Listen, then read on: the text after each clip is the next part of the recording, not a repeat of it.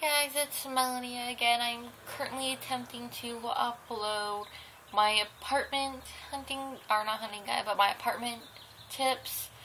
So I don't know which one's going up first, because if it's like the last time I tried uploading videos, which was not last week but the week before, then it all went all out of order because nothing would upload in the order I put it in. They just started randomly uploading. So yeah, so hopefully this is not going to be the same case. But if it is, if you guys are looking, recently got a new apartment or are going to get a new apartment, just check out that if you're looking for any saving money tips, good places to like shop, or good things to look for in an apartment as far as safety goes. And of course you can look at, want to look at something that's pleasing to you as far as space and distance from your work, which I didn't have enough time to mention that in the video, but of course that kind of went with where you wanted to be stationed and where you want it to be. So you should also factor that in if you have not already. Now, I'm not saying that at the moment you get your apartment you should go out and buy all these things. I basically have a list of things that I wrote down that I knew I would need immediately. I went kind of a bit into detail a bit. Like, some things I could probably just say, utensils, and you know what I mean. So, I did go in a bit into detail with this list. If let's say 6 months from now, you'll be moving out or you want to move out of where you're at, then just start building either money up to buy these things when you move out, or just start buying them here and there till you have a amount of basics of what you need. Now, obviously, it goes without saying you'll need food. So I'm not even bother mentioning all the different kinds of food or what you need as far as that goes, because that's personal preference, but at least make sure you have money to at least stock at least a week's worth of food in the fridge and cabinets. Now, I do have this written down, so I'm sorry if I don't keep a certain amount of eye contact with the camera, and I'll try not to go blazing through this list. And let's begin. So the first one I had on here is a mop, because if you're either getting a place with all hardwood, like my friend argued with me over this, like she's like, everything could have carpet, you don't need a mop. I'm like, but the bathroom and kitchen are not carpeted, or does not have carpet on it. That's the proper way of saying that. So if it doesn't have carpet, how am I supposed to clean it? So with the vacuum, I have to still, if something spills and it gets sticky, I'm still going to have to mop it up. Sure, you can just take a cloth, get down on your hands and knees and mop it up, but if you have hardwood floors, you can either get the Swiffer wet jet or a mop or just a Swiffer. So there's that one. Plates, bowls, coffee mugs, sponges, all basic things. Trash can, trash bags, knives, which I'm just going to say silverware in general. Sorry if you hear another thing of like spoons or forks or anything in here. But yeah, that's going to be all in general right now. It's just silverware. Sheets to fit your bed. You don't want to just have one kind of sheet. Even if it's the same exact color, you at least want to be able to change your sheets. It's kind of gross sleeping on the same thing for like a month. It's kind of gross. Soap for like dishes and body wash and hand soap and whatnot. Plunger. Don't be like most people and wait till you need it. Get it beforehand. That way when you need it, you have it. Because what are you going to do? Knock on a neighbor's door? Hey, yeah, my toilet's overflowing. Can I borrow your plunger? Just get it before you move in. Pots and pans, cookie sheets, the silverware holder, which is what you put in a drawer and you set like the forks, knives, and spoons, like each individual hole, separating them. And a dish rack, which is what you put your wet dishes in to dry if you don't plan on towel drying them or hand drying them.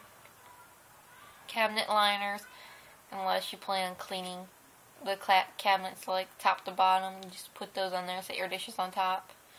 Toaster, microwave, towels such as dish towels and bath towels and hand towels. SOS pads, which are steel wool, which some sponges have those already on the back of it. But it's good for like greasy messes or cake down messes. Lamps, always good to have light.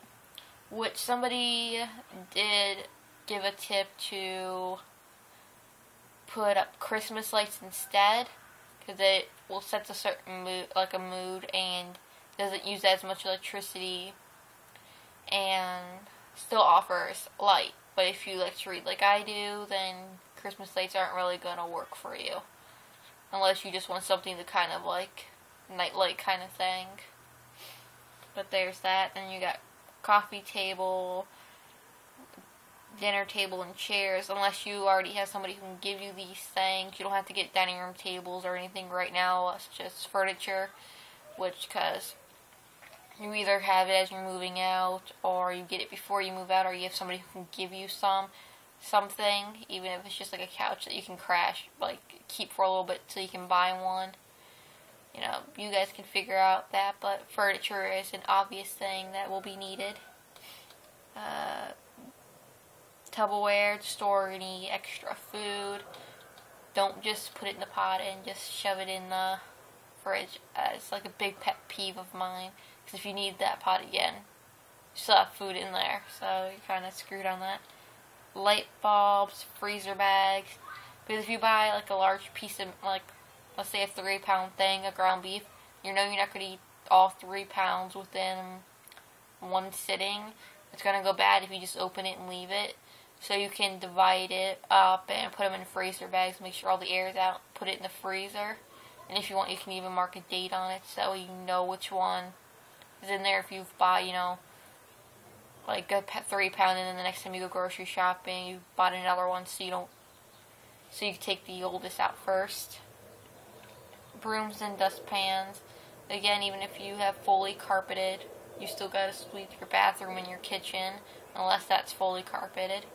Or I can't talk, so just ignore all the grammar or wording mistakes. Vacuum for if you do have a carpet. Flashlight and batteries in case the power goes out. You also got like little battery powered lanterns that you can use instead of, you don't want to turn on a light but you want lights. You can just use that, or use candles, as I said in my previous video talking about things you could do to save on electricity. Can't really think of too much else. If you live somewhere where it gets really hot in the summer, I suggest, if you can't afford an air conditioner, or if your apartment doesn't come with one, just buy a couple fans. Like if it's winter there, just buy, or going to fall and the fans are on sale, go ahead and buy the fans while they're on sale and just store them till you need them. And if it gets really cold during the winter and you have to take care of the heat bill, and you don't want a high heat bill, just like during the summer or spring when the little portable heaters, if they still have any around that time, go on sale. Just go ahead and buy some of those during that time if they have any. But if you live where I do, it's highly doubtful they're going to have any left of those. Those usually always have fans. I'm trying to think if there's anything else I can think of. Extension cords are always a good thing to have, mostly because if a plug's way on one side of the wall and you want to be elsewhere, kind of need them. And also, I don't know the name of it. I think it's like a power strip. I'll see if I can't show it to you.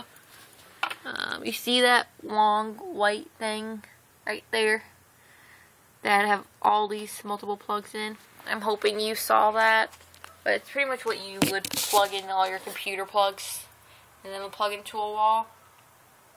I think it's like a power strip or a power jack or something along that line that I'm probably murdering the words for.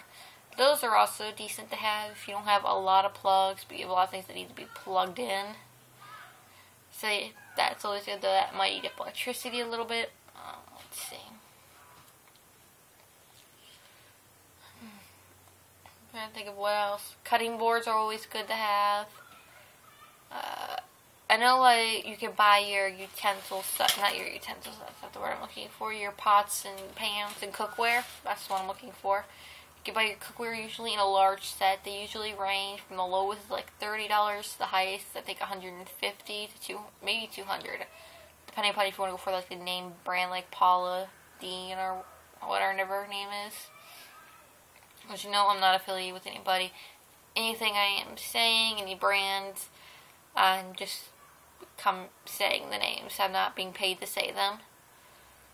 But there's, like, I know she's rather expensive. And there's some other ones that are rather expensive, but you can find some rather cheap ones out there too. Maybe your own work has one you can use your employee discount. It all really depends, or maybe family has extras that they don't need or use. I believe it's called the School Pasta. It is what you drain your pasta noodles in. It's that basket with all the little holes in it that you pour the noodles in. The water rushes out, but the noodles stay at the sink. That's always good to have. I don't know if that's the exact name for it, but if it isn't, feel free to correct me. But I might be saying it wrong. But that's always good to have, because I was going to make pasta one day and I realized I didn't have it, so I had to run out and buy it. So I just figured, give that a heads up. Make sure you have spatulas and the really long spoons that you can stir hot water with, so you're not trying to do a tiny little fork in the water, burning yourself.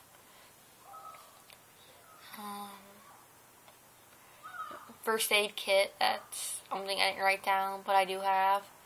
Mostly just Band-Aids, but still. That's always a good idea to have. Ibuprofen or Advil or whatever pain medication you usually take. So that way, if you have a headache, you're not like, oh my god. You know? I'm sorry, I'm just kind of rambling, trying to think of things before my time comes up. Try to hold off on cable if you can't really afford a high cable bill. Just invest in like a DVD player and go to get a library card and just start renting movies from them, because it's free as long as you return them on time, and you can save money that way. That's another good way to save money, is just buying DVDs or renting DVDs instead of doing cable, or getting Netflix, so which again, not affiliated with them, but honestly I do really love Netflix. My friend has it, and there's this one series called High School of the Dead. I want to finish watching it so bad, but I don't have Netflix, and I'm like, And I don't have any of the devices that I can use, like a PS3 or an Xbox or anything that I could possibly use to do Netflix. It's kind of upsetting. And I'm trying to think of anything else. So yeah, laundry detergent is good. Fabric softener and the little static cling dryer sheets are good.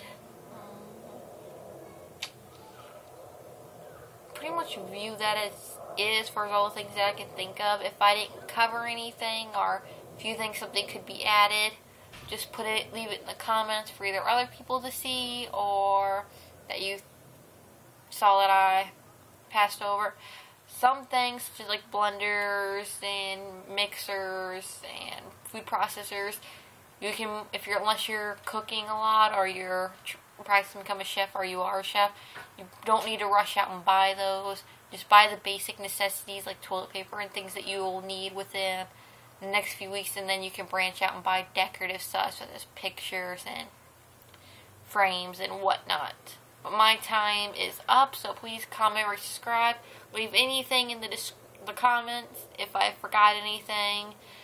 Thank you all. Have a good day. Please comment or subscribe. Bye guys. Love you.